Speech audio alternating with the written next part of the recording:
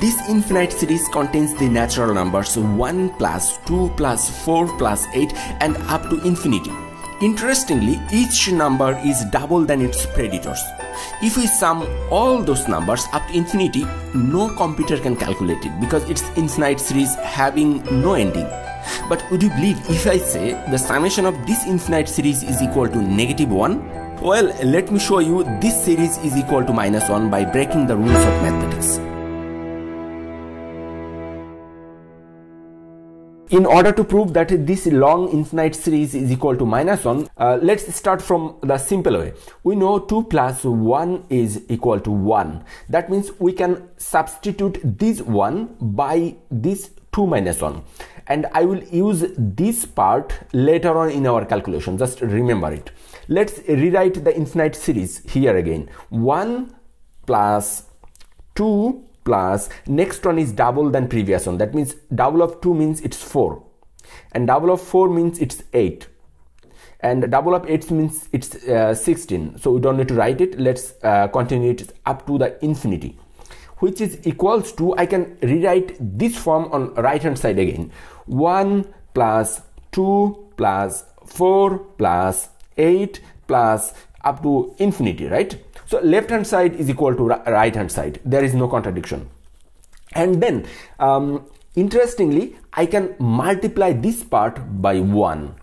Rewrite this again. 1 plus 2 plus 4 plus 8 plus up to infinity, and I am multiplying this part by 1. That means if I multiply anything by 1, that remains the same, so they can go back and forth. As I told you before, I can substitute this 1 by 2 minus 1. That means I can rewrite this part as 2 minus 1.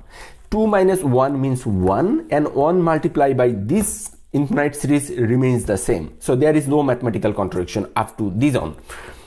Next one is, I can multiply this 2 with this whole series minus this 1 multiplied by that series. That I am going to apply here. So what is that? I can write this equal sign here because I need very long space.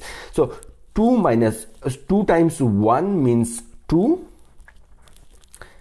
This plus 2 times 2 is 4. This plus here. 2 times 4 means 8. This plus here. 2 times 8 means it's 16 plus up to infinity. And then this minus exactly here.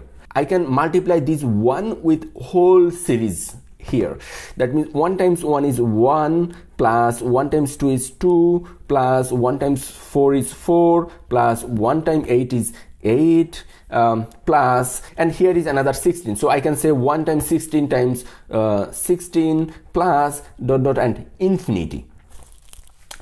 So I am going to open this bracket. How it is possible? Just simply write this equation. 2 plus 4 plus 8 plus 16 plus and dot dot infinity. Minus, if I want to open this bracket and there is a minus, that means all sign will be converted into different sign. That means plus will be minus. So 1 minus 2 minus 4 minus 8 minus 16 minus and dot dot up to infinity. Now look at here, the interesting part is remaining in this mathematical statement. This plus 2 and that minus 2, they can cancel each other. That means that and that is removed from our equation. This plus 4 and this minus 4, they cancel each other. This plus 8 and that minus 8. And this 16 plus 16 and that minus 16, they cancel each other. That means the remaining whole series and that minus series, they cancel each other, and only this minus 1 is remaining. Look at here, this minus 1. That means, and next line I can rewrite is minus 1. So what is that? That means this series is equal to minus 1. So I prove that 1 plus 2 plus 4 plus 8 plus up to infinity, that means this series can go up to infinite, which is equals to minus 1. As I told you before that this series is equal to minus 1, and I prove it here that this infinitely long series is equal to -1. Of course, I did not follow the fundamental rules of mathematics somewhere in this intercalculation. And that means I break the fundamental law of mathematics intentionally in this intercalculation. As a result, I got this funny result. You do not follow this mathematical calculation in your exam, because I'm trying to make you understand if you do a tiny mistake in your calculation, it will give you a completely different result. So if you know where exactly is the mistake, you can find it in this calculation and write it in the comment section. You're open to write it. Well, I have an interesting factor to show you. As you can see, this is a random number, and this random number is eliminated from that number. You can use your calculator to eliminate these two numbers very easily, but I have a very interesting way to eliminate these two numbers. The way is very simple. What you have to do, you have to subtract the first digit from 9. That means how I can say, like this way, 9 minus 1 here, which is equals to 8. And you have to subtract the second number also from 9. That means 9 minus 0, which is equals to 9. And then you have to subtract the third number. All digits have to subtract from 9. That means 9 minus 6, which is equals to 3. 9 minus 2, which is equals to 7. And 9 minus 6, which is equals to 3. And interesting fact is, at the last digit you have to eliminate it from 10. That means 10 minus 6, which is equals to 4. So we got this number. If you add this number with that number, that will be equal to this number minus that number.